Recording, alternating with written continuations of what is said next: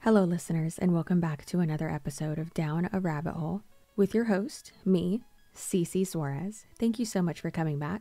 Over the next few episodes, we're going to be discussing a pretty heavy topic, and that is family annihilators. The opinions expressed in this episode do not necessarily reflect those of the Down a Rabbit Hole podcast. Sensitive topics are discussed. Viewer discretion is advised. Familicide is a type of murder or murder-suicide in which the perpetrator kills multiple close family members in quick succession, most often children, relatives, spouses, siblings, or even parents. In half the cases, the killer lastly kills themselves in a murder-suicide. If only the parents are killed, the case may also be referred to as a parricide. Now, when all of the family members of a family are killed, the crime may be referred to as a family annihilation. Between 1900 and 2000, there were 909 victims of mass murder in the U.S., defined as 4 victims within a 24-hour period. Of those, more than half occurred within an immediate family. Although the familicide cases are relatively rare, they are the most common form of mass killings. However, statistical data is difficult to establish due to reporting discrepancies. Familicide differs from other forms of mass murder in that the murderer kills family members or loved ones rather than anonymous people. This has a different psychodynamic and psychiatric significance, but the distinction is not always made. A study of 30 cases in Ohio found that most of the killings were motivated by a parent's desire to stop their children's suffering.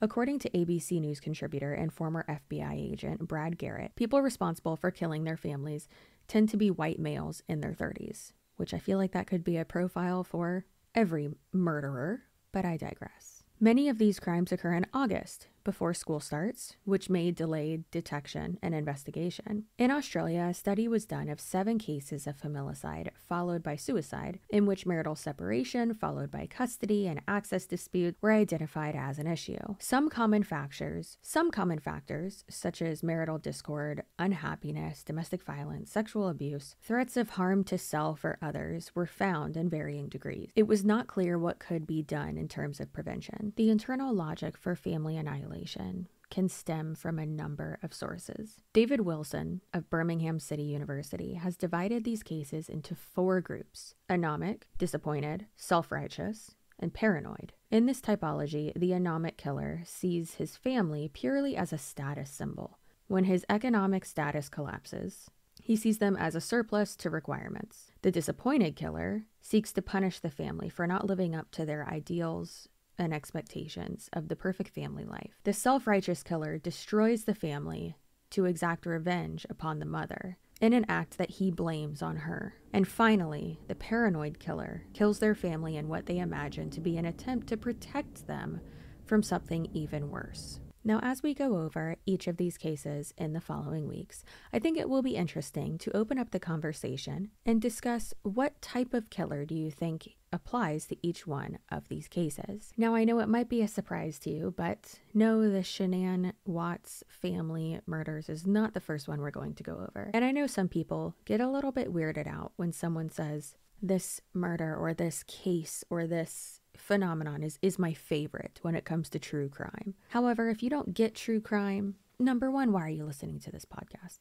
But 2, I'm not meaning to glorify these actions or fetishize any type of murder or horrific act that ever happened to anybody. Relationships, people's reasonings, and this type of psychological aspect of true crime does fascinate me, as well as many others. And so that's what I always like to focus on in my podcast and in my YouTube content as well. If you're not following me on YouTube, feel free to. Again, we're just here to fall down a rabbit hole together. Now, in today's episode, we will actually be going over John List. And I find this one very fascinating because this person was actually caught. He was on the run for quite a while. But this man was actually caught due to true crime lovers just like you and me. He was actually featured on America's Most Wanted, and someone in his community called in and said, hey, that looks like my neighbor. And that's how he was caught. Fun fact, when interviewed, he actually admitted that he was watching that episode of America's Most Wanted with his wife. He said that his wife didn't recognize him. It was an age-progressed clay bust that they were working off of and showing, but he said that it was clearly him. And I quote, "I was sweating." John List successfully evaded the law for over 18 years. He was born in Bay City, Michigan. He was the only child of German-American parents, John Frederick List and Alma Barbara Florence List. Like his father, John was a devout Lutheran and a Sunday school teacher. He was described as an aloof, cold man with few friends, which is your first red flag. His mother, in particular, was very domineering and overprotective. Now, I'm not saying that all murdering men have mommy issues, but be nice to your sons, is all I'm saying. In 1943, he enlisted in the United States Army and served as a laboratory technician during World War II. After his discharge in 1946, List enrolled in the University of Michigan in Ann Arbor, where he earned a bachelor's degree in business administration and a master's degree in accounting. He was also commissioned as a second lieutenant through the ROTC. In November 1950, as the Korean War escalated, List was recalled to active military service. At Fort Eustis, Virginia, this is where he met his wife, Helen. She was the widow of an infantry officer who was killed in action in Korea, and she lived nearby with her daughter, Brenda. John and Helen married on December 1st, 1951, in Baltimore, Maryland, and then the family moved to Northern California. After completing his second tour in 1952, List worked for an accounting firm in Detroit, and then as an audit supervisor at a paper company in Kalamazoo, where his 3 children were born. By 1959, List had risen to general supervisor of the company's accounting department, but Helen, an alcoholic, had become increasingly unstable. In 1960, Brenda, Helen's first daughter, married and left the household, and List moved with the remainder of his family to Rochester, New York, to take a job with Xerox. He eventually became director of accounting services, and in 1965, he accepted a position as vice president and comptroller at a bank in New Jersey. This is when he moved his wife, children, and his own mother into Breeze Knoll, a 19-room Victorian mansion at 431 Hillside Avenue in Westfield. Basically, they moved on up to the east side and finally got their piece of the pie. To their neighbors, they may have seemed normal. I'm doing air quotes there. But there was a lot going on inside that house. Reading from a police report, attorney Elijah Miller quoted William Praisel, a friend of Patricia's, one of List's children. "She believed in strange things. She believed in witchcraft. She told me she had an altar someplace." Former Westfield patrolman Robert Kenny, who investigated the case, wrote in a 1971 report that Patricia, quote, "believed very strongly in witchcraft and felt that she was a witch herself," end quote. In other reports, Helen List was said to have been admitted to the hospital for using large amounts of barbiturates and tranquilizers, and some reports say that she was blind from syphilis, which she apparently caught from her first husband when he returned from the Korean War. She kept her diagnosis a secret from her family and doctors for years. Untreated syphilis can damage the brain, eyes, heart, nerves, bones, joints, and your liver, just to name a few things. You can also become paralyzed, blind, demented, and lose other feelings in your body. How vague is that? Just losing feelings in your body. Untreated syphilis can also lead to stillbirths or developmentally delayed babies. When I tell you that I was not expecting to go down a rabbit hole and do a side little deep dive on syphilis, I know far too much about syphilis now. Fun fact, did you know that syphilis can make your nose fall off? Did you also know that back in the day, a lot of prestigious people in England used to wear powdered wigs because they would have scalp sores and basically their head looked like Swiss cheese? So that's why they wore those powder wigs, and then it just became a fashion statement because people thought, oh, those fancy people are wearing powdered wigs, let me wear it too. Little did they know, their scalps are looking like Swiss cheese because they have syphilis. Enough about STDs, that's not why you're here. In 1971, John List lost his job at the bank at age 46. Other job opportunities did not quite pan out for him, and he couldn't bear telling his family about his misfortune. So instead of coming clean and telling them about this, or just trying harder to get a job, as he did so many times before. Maybe even downsizing could have been a good option, but he could not bear being a, quote, failure. John List later said in an interview that he was brought up that you were supposed to be the caretaker for your family. You were supposed to be able to financially take care of them and give them the best. And if you didn't, you were an absolute failure. And failure is not an option. You know what else isn't an option? Murdering your entire family. But here we are. Instead of telling his family that he was currently unemployed, John spent his days at the train station. He would dress up for work and go sit at the train station, like a true psychopath. And then he would come back home and pretend that he'd been at work all day. He would just sit there and read the newspaper, all while secretly skimming money off of his mother's bank accounts to pay the mortgage and basically just get by. He refused to go on welfare because, as he says, that would be very embarrassing to his family and violate the principles of self-sufficiency that he learned from his father. It's really hard to believe that the solution that he arrived at would have been more acceptable to his father, but John List would later say that it seemed to him that this was the only option, murdering his wife, mother, and all three of his children. On November 9th, 1971, John List shot and killed his wife, Helen, his 16-year-old daughter, Patricia, his 15-year-old son, John, and his 13-year-old son, Frederick, and his mother, Alma, who was 85 years old. They were each shot methodically, one by one. Helen first. List saw the children off to school,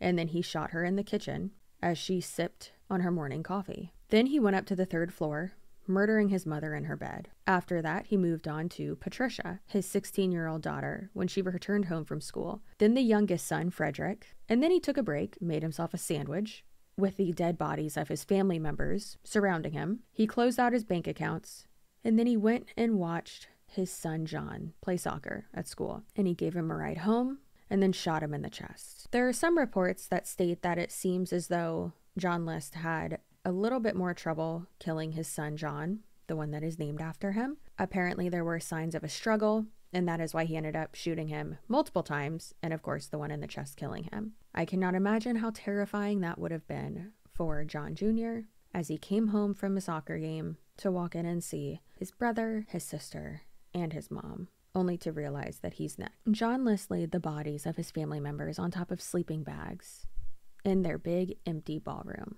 Then he composed a note to his pastor, who he felt would understand the situation. He feared that his family, confronted with a world full of evil and poverty, would turn from God, and that this was the only way to ensure their safe arrival into heaven. He was not, however, willing to suffer the earthly consequences of his actions. In an effort to confuse the police, he cleaned the crime scenes and used scissors to remove every image of him from the mansion. He canceled all deliveries and contacted his children's schools to let the teachers know that the family would be on a vacation for a few weeks. He turned on the lights and the radio, leaving religious hymns echoing throughout the house's empty rooms. He slept in the mansion where his family laid dead around him. Then he walked out the door the next morning and wasn't seen again for 18 long years. A full month passed before the neighbors even started getting curious about lights burning out, empty windows, and started suspecting that something was wrong. When the authorities entered the Westview, New Jersey house on December 7th, 1971, they heard organ music playing through the house's intercom system. They also found a 5-page note from John List explaining that the bloodied bodies on the ballroom floor were his family members, killed out of mercy. He had saved their souls. The FBI found his car parked at Kennedy Airport in New York City, but they never found him. The trail went cold. Fast forward 18 years. Now we're in 1989. New Jersey prosecutors had to come up with a plan. They had an expert forensic artist, Frank Bender, create a physical bust of John List. As Bender imagined, he might have aged. Bender gave him a hawk nose, grizzled eyebrows, and horn-rimmed glasses. Psychologists theorized that List would wear the same spectacles he wore as a young man to remind him of more successful days. Not only that, but he would want to appear smarter and also be able to have that security security blanket, so to speak, and be able to hide behind something, even if it's just thick-rimmed glasses. When the very popular show, America's Most Wanted, aired the story on the John List murders on May 21st, 1989, an audience of 22 million saw Frank Bender's sculpture. Tips came pouring in. One tip from a woman in Richmond, Virginia, who thought her next-door neighbor, Robert Clark, bore a striking resemblance to the bust. The tipster said that her neighbor was also an accountant and attended church. Authorities went to Clark's home and spoke to his wife, whom he'd met at church at a social gathering. Her story put an end to the 18-year-long mystery. It turned out that List had changed his identity and moved to Colorado under the assumed name Robert Clark. The alias worked, and he kept it and moved to Virginia, just a few states away from where he had previously murdered his entire family. Police in Virginia arrested the mass murderer John List on June 1st, 1989, only 9 days after America's Most Wanted aired that episode. At his trial in 1990, defense lawyers argued that List suffered from PTSD from his military service in World War II and in the Korean War as well. Expert psychologists believed, rather, that List was going through a midlife crisis. And as the prosecution pointed out, there was no excuse for killing 5 innocent people. The jury finally found John List guilty, and the judge sentenced him to 5 life terms. In an interview with Connie Chung in 2002, List said that he didn't kill himself after killing his own family because he felt that would prevent him from getting into heaven. All List wanted was to reunite with his wife, mother, and his children in the afterlife, where he believed there would be no pain and suffering. John List died in prison in 2008 at the age of 82. Now, just a few points that I find extremely interesting. The mansion where he murdered his entire family burned down in 1972, and it was discovered only after that the stained glass skylight that was over the ballroom was made by Louis Comfort Tiffany. I'm probably butchering that name, I'm sorry. And it was worth an estimated $100,000. The irony of that he could have sold the house, or maybe just the skylight, instead of murdering his entire family. And that $100,000 skylight was what was over his dead family. John List also stated in an interview that he originally planned to kill his family on November 1st, 1971, because it was, quote, All Saints' Day, the day after Halloween, a day he thought appropriate for sending them to heaven. However, due to an interruption in his travel plans, he delayed the killings until 8 days later on November 9th. I feel when we get to heaven, we won't worry about these earthly things. They'll either have forgiven me or won't realize, what happened, John List told Downtown's Connie Chung in an interview at the New Jersey State Prison in Trenton. He continued and said, I'm sure that if we recognize each other, that we'll like each other's company, just as we did here, when times were better. When times were better, meaning before he lost his job, refused to go on welfare, and, of course, before he murdered his entire family. John List remained deeply religious, even up until his death. He acknowledged that his crimes did violate one of the 10 commandments, thou shalt not kill, but he said, I knew it was wrong. As I was doing it, I knew it was wrong. But during a 4-hour interview, he sought to explain how worries that financial hardship would split his family and turn them away from their faith, and that forced him to make this hard decision. I finally decided the only way to save them from that was to kill them, he said. Now, one quote that I want to leave you with from John List, which I truly think is just horrifying, is from that same 2002 Connie Chung interview. And it says, after making the decision, List says, there was no turning back. It's just like D-Day. You go in, there's no stopping you after that, he said. Now, as I stated at the beginning of this episode, I want to discuss the typology. What type of family annihilator killer do you think that John List is? Is he the disappointed killer, the self-righteous, the paranoid, or the anomic? I'd say it's pretty clear to say that he would be the paranoid killer, the one that annihilates their family in order to protect them from something even worse, which in this case would have been embarrassment, financial ruin, even though John List himself caused these things.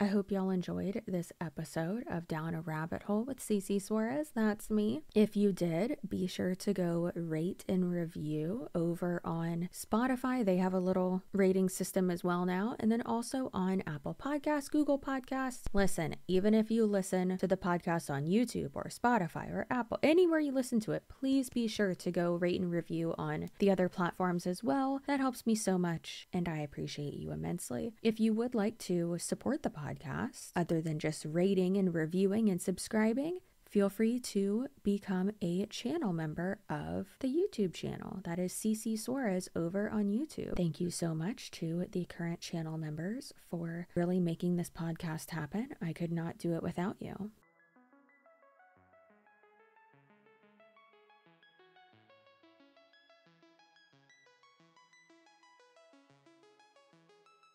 The Down a Rabbit Hole podcast is produced by Chelsea Suarez, Wiggum Suarez, and Tony Suarez. All episodes are written and researched by Chelsea Suarez and Tony Suarez as well. Again, thank you to our channel members for making this happen. We really do appreciate the support. We will see you next time on another episode of Down a Rabbit Hole.